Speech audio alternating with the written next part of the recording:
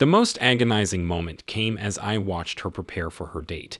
Each stroke of makeup, every twist of her hair, seemed a betrayal as she adorned herself in an unfamiliar dress, paired with high heels I'd never seen her wear before. This transformation wasn't for me, her husband, but for Carl Phillips, her boss. It stirred a potent mix of betrayal, jealousy, and anger within me. While I toiled tirelessly to provide for our family, she was making herself alluring to another man outside of our marriage. It was all so bewildering.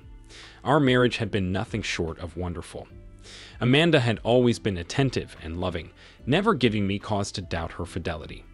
20 years together had built a foundation of trust, and I never imagined she would stray. Yet, a month ago at her company dinner, Carl Phillips, the managing partner at her law firm, had paid her undue attention. It was the smirk he shot me after a dance with my wife that set off alarm bells.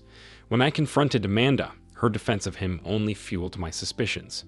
Suddenly, the late meetings and missed lunches took on a new significance, prompting me to investigate further. The more I dwelled on the situation, the more my anger intensified.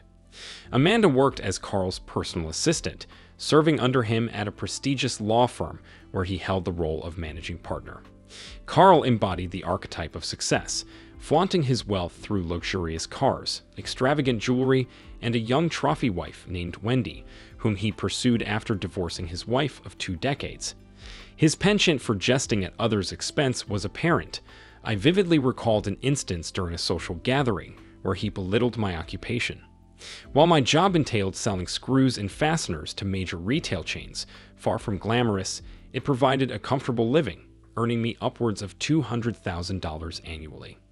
This income facilitated a fulfilling life for my family, affording our daughter Janet's college tuition and sustaining our pleasant lifestyle in a tight-knit community surrounded by good friends. Although I didn't boast Carl's status or rake in 7 figures, our happiness seemed secure, at least that's what I believed. Yet the night he derided my profession in front of my wife and others, my frustration surged. It wasn't merely his arrogance that irked me, but the way Amanda defended him, even after witnessing my humiliation. "Hey John, how's the nut and bolt business? I bet you get screwed a lot. Aha. It must be fun having to work at Home Depot every day," Carl quipped, accompanied by laughter from Amanda. My blood boiled at the mockery, and without a word, I turned and walked away. Amanda, to her credit, approached me, inquiring about my abrupt departure. When I shared my grievance, she attempted to downplay the situation. "Oh, baby, he's just teasing. Carl likes to joke around. Don't take it so personally. Come back with me, he's actually a nice guy," she urged, coaxing me to return to the dinner. Against my instincts, I remained for the remainder of the evening, suppressing my unease. Reflecting on that moment now, I realize I may have overlooked warning signs. Despite my confidence and refusal to be anyone's fool, I failed to heed my gut feeling. I understood the allure Carl held for others, the epitome of an alpha male, strong, handsome, and affluent, the partner everyone gravitated towards. Amanda, as his trusted confidant and right-hand person, only added to his allure. It mattered little that he had a younger, attractive wife. To a man like Carl, acquiring everything, including another man's wife, was simply another conquest. Over the ensuing week, I took swift action to confirm whether my suspicions were warranted. With the arrival of 6 audio recording devices and 5 video cameras, I initiated my plan. I discreetly installed the first camera within the bedroom smoke detector, positioning the others strategically throughout the house, each equipped with advanced features, including live feed capability, 8K recording, and wireless connectivity to a dedicated computer stashed in the attic, all remotely accessible via a smartphone app. In addition to the video surveillance, the audio devices added another layer of surveillance. One was cleverly concealed within a pen, discreetly placed next to the kitchen phone, while another found its inconspicuous spot within her car. The remaining standard recording devices were nestled within her 3 favorite purses and discreetly positioned behind our bed. With this comprehensive setup, I anticipated capturing at least 90% of her conversations and any activities within her home. Despite my unease about the upcoming week, when I would be away on my sales calls, I proceeded with my plans. True to form, Amanda showered me with affection and intimacy, just as she always did before my overnight trips. Her gestures, laden with kisses and sweet words professing her love, reassured me of our bond. Her unwavering intimacy was a cherished aspect of our relationship, never failing to uplift me. On the eve of my departure, we shared a remarkable night together, deepening our connection. In the midst of such love and closeness, doubts about her fidelity momentarily wavered, almost prompting me to abandon my surveillance plan. However, I resisted the impulse and proceeded with my original intentions, embarking on my 2-night trip as scheduled. With a farewell kiss, I set off on the road by 6 p.m., bracing myself for the 3-hour drive to the hotel. During the drive to the hotel, I found myself mulling over the events of the past 6 months, searching for any subtle deviations. Apart from the unsettling encounters with her boss, those 2 scenes etched in my memory, marked by his smirk and attempts at belittling me, nothing else stood out. A wry smile crept onto my face as I realized the folly of my paranoia. Upon reaching the hotel, I swiftly checked into my room and settled onto the plush king-size bed. With my laptop in hand, I eased into a state of relaxation. After skimming through work emails, I accessed the server in my attic remotely, eager to review the footage from the past 3 hours.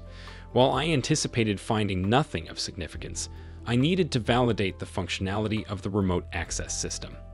Hastening the video playback to 3 times its normal speed, I skimmed through until my wife's figure appeared in the bedroom. Dialing the speed back to normal, I indulged in watching my stunning, alluring wife engaged in a phone call. What caught me off guard, however, was the unexpected phone conversation she had an hour after my departure with Carl. As the video streamed her side of the conversation, I listened intently, unable to shake off the unease settling within me. Her side of the conversation with Carl.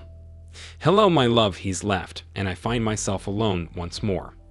Yes, for 2 nights this time. When can you join me? But won't your spouse wonder where you're off to? Oh, that's fantastic. Could you stay the night with me? I ache to wake up by your side. Absolutely, without a doubt. What time will you arrive then? All right, see you soon. I adore you, darling." I sat there, stunned. We had just shared an intense night together, and she professed her love for me repeatedly. Yet now, barely an hour later, she's inviting him over to stay the night. Who was this woman? How could she express such deep affection for me and then betray me moments later? Was he really coming over tonight? Part 2. Now let's go back to the beginning of the story. For the next hour, I observed through my equipment as my once loving wife readied herself to rendezvous with her lover. Witnessing her shower, don lingerie, slip into heels, meticulously apply makeup, and fuss over her hair for a half hour was a tormenting spectacle. While I had always acknowledged her attractiveness, the painful truth lay in the fact that she never adorned herself in such a manner for me. Anger and envy surged within me as I comprehended that she was meticulously preparing for Carl, not her devoted husband. The reality of it all remained difficult to grasp. Was Carl truly on his way tonight, or was this all a misunderstanding? That lingering question was swiftly answered a few minutes later when the doorbell chimed, revealing Carl's arrival as captured by the video camera in real time. Witnessing Carl's brazen entrance into my home and his unabashed kiss with Amanda before the lens was enough to induce my first bout of nausea that evening. "You look stunning in that dress, babe. I can hardly wait to have it off and spend the night with you," he remarked, his wide grin fixed on Amanda. Their exchange kindled fury within me, but that anger soon morphed into profound anguish as I observed Amanda take his hand and lead him upstairs to her bedroom. The agony intensified as I bore witness to actions she had never bestowed upon me, suffused with jealousy, rage, and indignation. After a second round of retching into the trash can, I endured the next hour by watching and listening to their interaction. Though I knew my marriage was irreparably shattered and I should have detached myself, their conversation proved to be the most excruciating aspect of that harrowing night. As they lay intertwined, Ashol initiated the conversation. "So, the little cuck is away for a few nights. Good, you'll be mine for the next 2 days. I'm thrilled you can stay the night, baby. I've been yearning to wake up next to you for so long. I adore being with you, Carl. Yes, I'll relish taking you over and over again all night while hubby sweats away. What fool. Be kind, Carl. I love him and he's a good man. Then why are you letting me share your bed? Carl, you're the most amazing man I know, and I appreciate everything you do for me. But we're both married, and we should just cherish the time we have together. That makes sense. I adore everything about you too. You give me more love and affection than my wife or any other woman I've known. I just adore the way you make me feel, Amanda. It stung deeply because that love he spoke of was meant to be solely mine. Now I realized she was sharing her love with another man. I continued to listen and watch as they embraced, kissed, and conversed. Does your cuckold husband satisfy you as much as I do, Amanda? He's a wonderful lover, but no, he's not like you. You do things to me that I can't explain. I sat there, engulfed in sadness and hurt, a profound sense of loss weighing heavily upon me. With a heavy heart, I closed the computer, unable to bear any more of the betrayal unfolding within the confines of my own home and bed.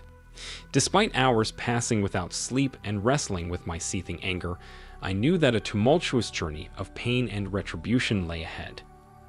Upon my return home, everything appeared normal. There was an air of total love and respect, as if nothing had transpired. Amanda greeted me warmly with a tight hug and an abundance of kisses. She behaved as though nothing had occurred during my absence. However, instead of the love I had always felt for her, I now recoiled at her touch, repulsed by her affection. Summoning every ounce of acting skill, I portrayed a facade of normalcy to the best of my ability. Gathering all recordings and videos, I meticulously secured copies on the cloud for backup and created an encrypted file on my PC. Over the ensuing 2 weeks, I ensured that every moment of Amanda's time was spent with me, leaving no opportunity for clandestine meetings or clandestine rendezvous. I kept her occupied, preventing any chance of a quick liaison or late-night encounter. Her inquiry about my next trip only heightened my suspicion, confirming their eagerness for my departure. One morning, as she drove to work, I clandestinely listened to their conversation, further confirming my suspicions. When's your wimpy husband going out of town again? Not sure, but I'll find out. It should be soon, baby. Armed with that knowledge, I devised a one-night trip to ensure he'd come over while I was away. The plan began to take shape.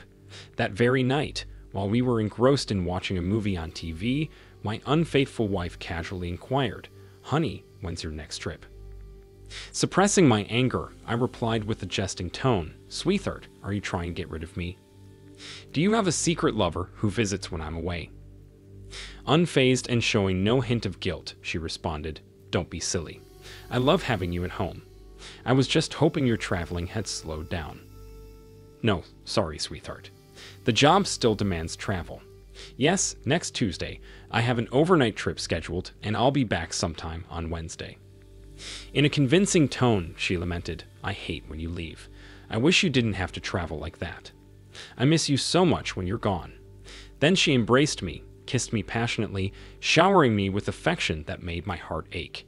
The realization that she bestowed this same love upon another man stirred a primal rage within me, but I maintained my facade, continuing as if nothing was amiss, knowing that the following week would set my plan into motion. On Tuesday, I packed for my trip and Amanda, and I shared what would be our final lovemaking session. After tonight, there would be no us anymore. As I prepared to depart that evening, she bestowed upon me a tender kiss, and I couldn't help but wonder if she noticed the sorrow in my eyes as I gazed at her for the last time. Her expression shifted, leaving me uncertain of what was going through her mind. Part 3. Showtime. Rather than embarking on an out-of-town journey, I drove back to my office and parked my car. Returning to my desk to work late was not out of the ordinary, and the few colleagues present didn't question my reappearance. Around 7:30, the video camera sprang to life as Carl entered my home, exchanging yet another affectionate kiss with my soon-to-be ex-wife. It was showtime. Using my phone app, I deactivated the video camera and stowed my cell phone in my desk drawer, avoiding any potential tracking via GPS during my supposed trip. Stealthily exiting the office, I retrieved the folding electric bike from my car trunk. With its silent electric motor capable of speeds up to 30 miles per hour and a range of 50 miles, I donned a black hoodie and cautiously embarked on the 12-mile ride back to my house. The purpose of the bike was stealth. Its discreet nature allowed me to return home within 20 minutes, undetected.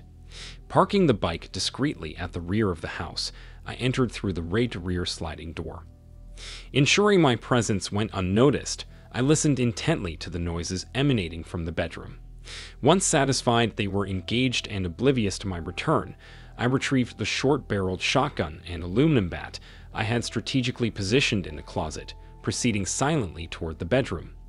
With careful precision, I positioned the shotgun against the wall just outside the bedroom, gripping the bat tightly as I silently turned the doorknob to the softly illuminated room. Amidst their clamorous lovemaking, they remained oblivious to my presence as I approached the bed with measured steps. He lay atop my wife in that moment, lost in their passion. Without hesitation, I delivered a forceful blow to the side of his head. The dull thud of metal meeting flesh was the only sound, momentarily overpowering the cacophony of their activities as the 250-pound figure crumpled to the floor. In the midst of his descent, I seized the shotgun and flicked on the lights, jolting Amanda into awareness. Staring at me with a mixture of astonishment and horror, she cried out, "Oh God, no. Please, no. This can't be happening. Why are you here? You're supposed to be away." "Well, you vile scum. Perhaps the better question is why are you sharing our bed with another man? Now, be silent and listen." The intruder, now semi-conscious, sat slumped against the wall, blood oozing from a 6-inch gash inflicted by the unforgiving metal bat. I observed him as he gradually regained awareness, his gaze meeting mine, filled with rage and disbelief. "Damn, that hurt. Why'd you do that, man?" he groaned, rubbing his injured head. "Are you kidding me? You sleep with my wife in our bed, and you think I won't react?" I retorted, my voice laced with anger. "What are you going to do?" he asked, his nervousness palpable as he eyed the gun I held aimed at him. "Are you worried, big guy? Afraid this scumbag is going to hurt you? I know you two have been having an affair behind my back, and tonight I'm going to get my revenge. I'm going to kill you, Carl. You're going to die today," I spat out, contempt dripping from every word. "Everything you've worked for will be gone. I hope it was worth it, asshole." "Dude, if you kill me, you'll go to jail for the rest of your life," he protested, desperation evident in his voice. "Screw it. We're all going to die today. How about that, asshole?" I taunted, relishing their fear. Though I had no intention of killing anyone, I enjoyed watching them squirm. I continued to play the part, escalating the tension. Amanda, curled up in a ball, was sobbing uncontrollably. "Baby, please don't do anything stupid. I love you, I really do. Put the gun down and let's discuss this," she pleaded, her voice trembling with fear. Grinning maliciously, I turned the gun toward her and sneered, "Shut up, cheater. This is all happening because you couldn't keep it in your pants. Whatever happens tonight is on your conscience. Look at your wussy lover. He just pissed himself. Looks like you're just a little boy. Not really a man, are you, asshole? You have to wear diapers," I ranted, letting them know I was unhinged and unpredictable. It was a ploy to keep them on edge, to make them realize they needed to calm me down if they wanted to survive. The custom shells loaded in the shotgun contained a mixture of 25% salt and 75% oleoresin capsicum, commonly used in pepper spray. My intention wasn't to end a life, but to inflict excruciating pain upon the despicable man. I had no desire to end up behind bars for murder. Instead, I aimed to instill a lasting fear and unforgettable memory in both of them. After Big Carl regained his composure from the blow to his head, he foolishly decided to lunge toward me in an attempt to disarm me, playing right into my hands. Seizing the opportunity, I took a calculated step back and fired the first round between his legs. The explosion reverberated loudly, but his screams overshadowed any other sound. A thick cloud of capsicum enveloped him, rendering him unable to see or breathe without gasping for air, while the searing pain engulfed him like never before. I was taken aback by the devastation the blast inflicted on his reproductive organ. Even a non-lethal projectile fired at such close range tore through flesh and peppered the surrounding skin, causing unimaginable agony. As he writhed in pain and bled profusely, I laid out the plan. Giving him a firm kick to grab his attention, I directed my words towards both him and my soon-to-be ex-wife. "Listen up, you scumbag, and you too, my unfaithful wife. I'll be leaving shortly, and you too will take this sorry excuse of a man to the emergency room before he bleeds out. You won't call 911. Instead, you'll drive him to the hospital in your car.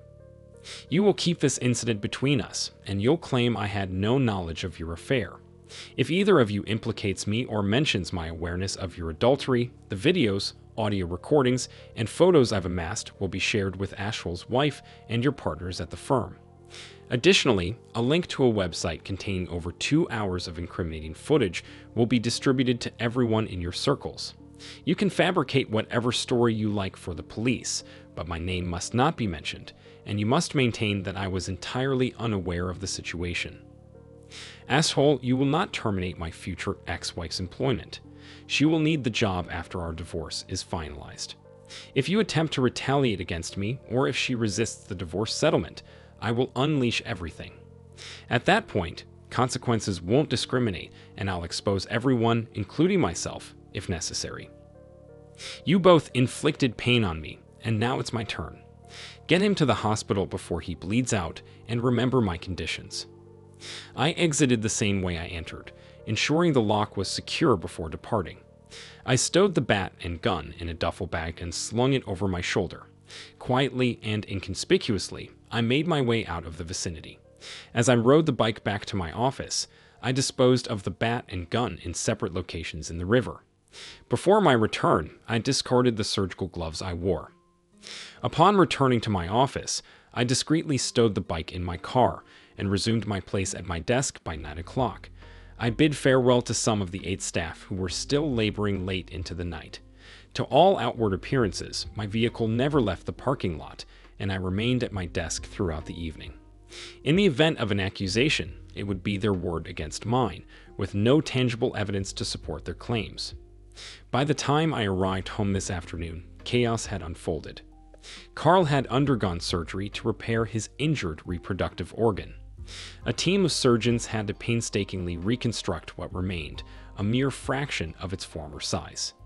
He bore 18 stitches on his shaven head, a consequence of the concussion sustained from the impact. According to his account, the last thing he recalled was approaching his personal assistant's residence with some paperwork before waking up in the hospital. He claimed no memory of encountering anyone or of being struck.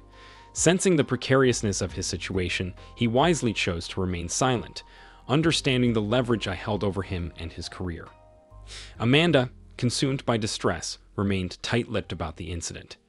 Her only assertion was that she heard the gunshot and found Carl lying injured outside, prompting her to rush him to the hospital without waiting for an ambulance. Neither could elucidate why Carl was found unclothed, and despite their steadfast adherence to their respective stories, Carl's wife remained unconvinced, posing a significant threat to his future. I spent the afternoon dismantling the surveillance apparatus, transferring all data to an encrypted cloud server, and disposing of the equipment. Any vestiges of evidence linking me to their affair were now securely stored in the cloud, beyond anyone's reach. Around 6 p.m., Amanda entered the living room to find me seated, nursing a bottle of my finest whiskey. I remained silent as she took a seat across from me on the couch, her expression shattered and despondent. Witnessing her in such a state, I couldn't help but feel a fleeting pang of sympathy. With tears streaming down her cheeks, she began to speak, her voice trembling with emotion. "John, I understand what you saw was devastating, but you need to believe me when I say I wasn't in love with him. I know how it looked, what I said. It must have hurt. Even in those moments with him, my thoughts were of you. I spoke to you within myself. Every action was for you, baby. When you were absent, the loneliness was unbearable, and Carl provided temporary solace. Please, you have to believe me." Her explanation left me speechless, grappling with the incomprehensible justification she presented. Apparently, she had been intimate with him while maintaining thoughts of me. Despite her words, doubts lingered, trust shattered irreparably. Amanda, I've listened to your plea, but I cannot erase what I witnessed from my mind. Even if those words of love were intended for me, I cannot shake the feeling that they belonged to Carl. It's over, Amanda. 20 years of what I thought was happiness, tarnished by your boss's betrayal and your infidelity. We'll both carry the weight of your actions for the remainder of our lives. Thank you for the pain and anguish you've bestowed upon me. It's a souvenir I'll cherish forever, I retorted bitterly. What happens now? She inquired, tears continuing to cascade down her cheeks. Well, you and I are finished. I'll never comprehend how you could betray me like this, or why. That's a burden I'll bear indefinitely. I won't expose your infidelity, as promised, but forgiveness is beyond reach. Janet and your parents will never know that they have a whore for a mother and a daughter. I'll let you explain why we're getting divorced, but I warn you, do not make me the bad guy. If you do, it won't end well, as I'll make sure everyone knows that you're nothing but a cheating adulteress. I'm putting the house up for sale, and you need to find a place to stay in the meantime. Since you're the one who screwed it up, you need to move out. I'm not asking. That's what you will do. Let me know where you want the divorce papers sent. Sign the papers and don't fight the divorce, or it will be painful for you and your boyfriend. Amidst her tears, she attempted to speak. He's not my boyfriend, and I don't love him. Can't we work this out? Is there anything we can do? I know it's too late after what I've done, but I can't live without you, and I'll do anything to keep us together. I never wanted to lose you. Please don't leave me. You know, Amanda, if it was just about you sleeping with him, maybe we could have sought counseling or worked through a breakup, but it ended when I witnessed you doing things to him that you would never do to me. It took my breath away when you told him you would never do that for me. Yes, I heard you say it. That alone extinguished any chance of reconciliation. But what truly shattered my love for you was the way you shared with him a love that was meant solely for me. The words you spoke to him destroyed us and everything I ever felt for you. And because of that, I can never take you back or trust in your love again. Your betrayal is unforgivable, and I want nothing more to do with you. Once the divorce is finalized, you'll be out of my life for good. And as for that scumbag, if he ever crosses me again, I'll make sure both of you regret it without hesitation. Despite hours of pleading for forgiveness, she left the following morning and sought refuge with her parents until the house sold. Over the ensuing week, the police interrogated me, attempting to elicit a confession. With the guidance of my lawyer, we made it clear that without evidence linking me to the incident, I would no longer cooperate without a warrant. With no evidence to support their claims and my solid alibi, they ceased their inquiries. The incident was eventually chalked up as a random burglary and assault. Amanda and her family incessantly begged for reconciliation. They professed her love for me and pleaded for forgiveness, proposing counseling and various other remedies. Yet, I ignored their calls and refused to entertain their pleas. I changed my phone number and severed all ties with them. Losing her tore me apart. Every moment without her was agonizing, but the memory of her infidelity and how she lavished her love on another man was insurmountable. Now, Amanda, a 42-year-old single mother, resides in a modest one-bedroom apartment, reliant solely on her income. The comfortable life she once knew has vanished. Her daughter and family have distanced themselves, holding her accountable for the demise of our marriage. Amanda found herself isolated, abandoned by Carl, who prioritized salvaging his own marriage. At work, Carl's treatment of her turned sour as he shifted blame onto her for his personal and marital woes. Unable to continue working alongside her, he demoted her to the administration area, offering no increase in pay. Her once esteemed position, working closely with one of the partners, was stripped away, and rumors spread about her past relationship with Carl, leading to mistreatment from her colleagues. Now confined to a monotonous and uninspiring job, devoid of any prospects for advancement, Amanda found herself in a downward spiral towards depression. With no friends to turn to, a failed marriage, and a family that held her accountable for the divorce, she plunged deeper into despair. Each night, she wept in solitude, longing for John with every fiber of her being. Her heartache was constant, her thoughts consumed by regret and loss. Despite Janet's attempts to support her mother, Amanda's downward trajectory continued, evident in her physical deterioration as she neglected her health, relying on alcohol to numb the pain. Refusing to care for herself, she insisted that without John, she had no reason to prioritize her well-being. When Janet sought advice from her father, he empathized with Amanda's plight, but could never overcome the betrayal, severing all ties with her. Meanwhile, Wendy pieced together the truth and exacted revenge on Carl, relegating him to one of the guest rooms and extracting a heavy toll for his infidelity. Embracing her newfound freedom, Wendy immersed herself in a series of relationships with younger men, keeping Carl around solely to foot the bills. Although they maintained a facade of togetherness for public appearances, they lived separate lives.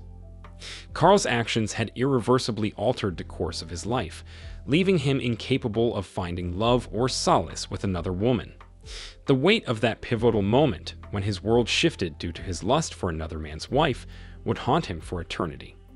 Despite his seething animosity towards me, several months passed without incident. However, fate had its own plans. Later that year, during a night out with my colleagues, I was ambushed and savagely assaulted outside a bar, enduring a brutal beating until my friends intervened. The assailants fled before the authorities arrived, leaving me hospitalized with broken ribs and 20 stitches. It was evident that they harbored a lethal intent, and had it not been for the timely intervention of my companions, their vicious assault might have claimed my life. I knew in my bones that this was retribution orchestrated by Carl, and I wasn't the least bit surprised. 6 weeks elapsed, and as I recuperated, I resolved to confront Carl. Placing a call to his office, I requested to speak with Mr. Phillips. "Mr. Phillips, please," I addressed his secretary. "I'm sorry, he's currently in a meeting. May I take a message?" she responded. "Yes, please inform him to meet me at the French Deli across the street at 1 p.m. this Friday," I instructed. "I'm afraid I don't schedule appointments for Mr. Phillips," she replied. "Simply relay the message. Write this down, 1 p.m. Friday, French Deli, be there alone. John, just hand him that note and he'll understand its significance. Thank you," I concluded. Part 4. Friday Lunch. Seated at a table with a clear view of the entrance, I watched as Carl entered the French Deli alone. His eyes locked onto mine as he approached the table. "Sit down," I instructed, my tone firm. "What do you want?" he spat. Ignoring his hostility, I began, "Thank you for coming today. Your associates certainly did a thorough job on me, but unfortunately for you, they didn't quite finish it. By ignoring my warning about seeking revenge on me or my family, you've left me with no choice but to take action." I handed him a folded piece of paper and continued, "Here is a link to a website that's been specifically set up for you, Carl. Don't bother attempting to shut it down. It's operating out of Syria with 3 redundant servers spread across different locations. It's untraceable, and even if you were to locate the initial server, the chances of finding the other 2 are slim to none. You're in serious trouble, and I hold all the cards. That's the website address. Take a look when you return to your office." I've deliberately obscured Amanda's face, as she shouldn't have to suffer for your transgressions. She's endured enough already. Once you've perused the website, I want you to contemplate how your colleagues at the firm will perceive your actions, how your wife will react, and the impact it will have on your children, friends, and family when they stumble upon the 2 hours of incriminating footage. I intend to distribute these videos across several popular platforms, along with your name, profession, address, and phone number. Carl's anger simmered beneath the surface. "You've already destroyed my life, and I'll never be the same, especially sexually. Cease this madness, or I assure you, you'll regret it." "You see, Mr. Phillips, that's precisely why we're here today. I'm here to bring an end to this. You've stripped away the most valuable thing in my life, my wife. You've shattered our 20-year marriage, and I refuse to let you walk away unscathed. I'm willing to risk whatever consequences you throw my way because I fully intend to exact revenge for the beating your associates inflicted upon me." "All right, calm down. What are your terms for making this situation disappear?" Carl interjected. I have two non-negotiable demands, I stated firmly. Firstly, you must cease any acts of retaliation against me or anyone in my circle, including Amanda. Secondly, you must deposit $1 million into this account by the close of business on Friday. If the funds aren't transferred by Friday at 9 p.m., I will take decisive action. I know your net worth, and I also know what I could potentially gain through legal means, so consider this modest sum I'm requesting as a gesture of goodwill. And how can I be sure you won't ruin me regardless? Carl inquired wearily. You won't. My word is my bond, and you'll just have to trust me on that. But let me be clear, if you fail to comply, there's a 100% certainty that this website will become infamous by Saturday morning. By the way, do you know how I discovered your affair with my wife? I paused, letting the question linger in the air. No, I was curious about that, Carl admitted. It was at your last company dinner. I caught that smug smirk on your face after that dance with my wife. Your arrogant grin set off alarm bells, prompting me to dig deeper into your affair and ultimately seal your fate. You were one of the most conceited individuals I've ever encountered, and I hope you endure the consequences for the rest of your days for what you've done to my once happy marriage. Epilogue. The funds were transferred, and we proceeded to sell the house, dividing the assets between us. Amanda would have enough financial stability to lead a comfortable life, provided she continued working or found another partner. As part of our agreement, Carl ensured her employment, but their relationship remained strictly professional. Amanda never remarried, seldom ventured into the dating scene, and lived with the weight of the pain she had inflicted upon both of us. Losing her marriage and the love of the man she envisioned spending her life with left her isolated and despondent. She passed away before reaching her 50th birthday, a shattered and melancholic soul. Only her daughter Janet attended the somber occasion of scattering her ashes. Meanwhile, I carried on working for a few more years before retiring to a serene oceanfront town. I found companionship in a kind-hearted woman who stimulated me intellectually, yet I never managed to replace the unique love Amanda once bestowed upon me. We never communicated again, and my knowledge of her fate came solely from Janet, whom I cherished dearly.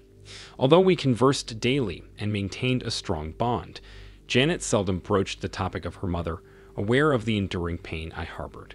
While Amanda's passing brought a sense of closure, it also served as a poignant reminder of the deep wounds I carried with me. Thank you for watching this video to the end. If you liked it, please like it and subscribe to the channel. See you soon.